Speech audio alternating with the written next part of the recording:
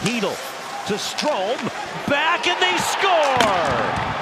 Braden Schneider scores his first National Hockey League goal in his first NHL game.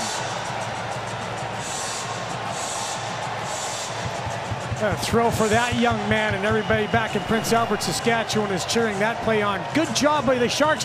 They get the puck, deny the entry, but then they don't get it out. They turn it over at that high danger area, and the Sharks, as they over pursue, nobody picks up the late man Schneider jumping up into the play. Nice play by the young man, and just fire it quick as he can. Gets it past Aiden Hill. Sharks got caught looking at the puck after the mistake of not clearing.